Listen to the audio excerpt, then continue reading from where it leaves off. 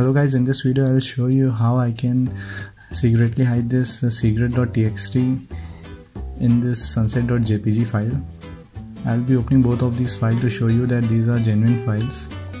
As you can see, I've opened this file and it's a jpg image file of this sunset. Now I'll be opening the secret.txt file. This contains a short message saying that this is a secret message. So I'll show you how we can hide this txt message or any txt file in any image file. So to do that, just open up your terminal.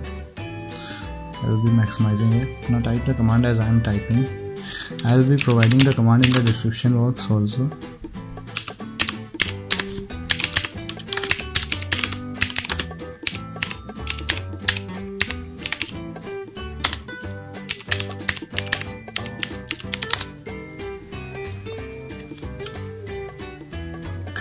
So we are installing this app called steghide or steghide, whatever you want to call it.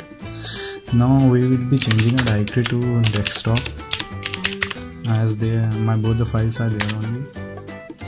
Now type the command as I am typing, or you can just copy paste from the description box.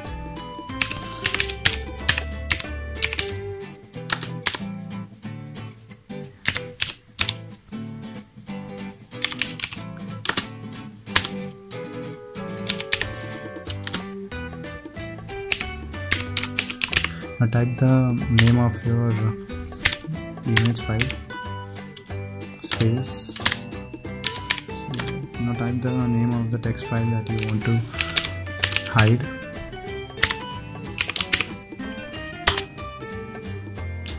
So it's showing some error. The cover file name, argument, doing it right or not.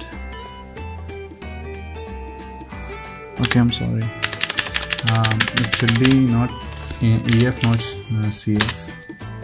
Now we are getting an option to enter passphrase.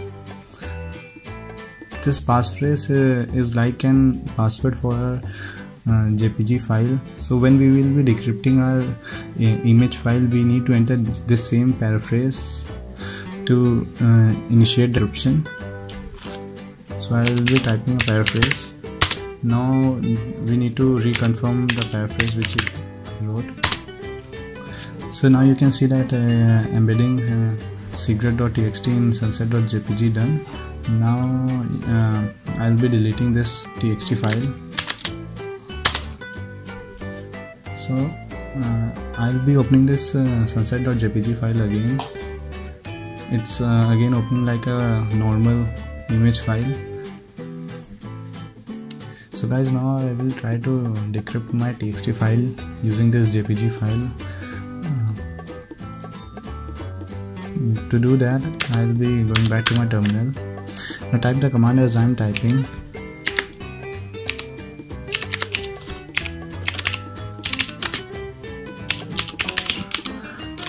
You can copy the command from the description box.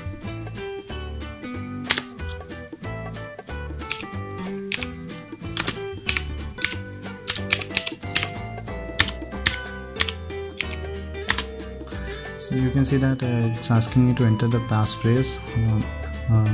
As you can remember that we have generated the passphrase while encrypting the file.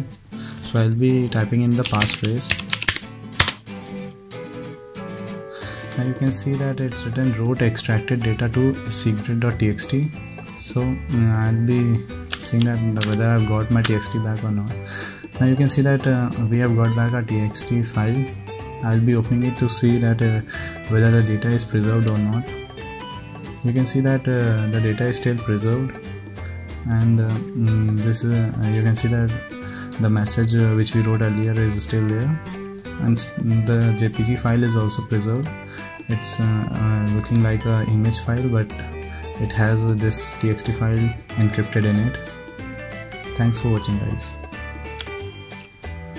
We'll be right back.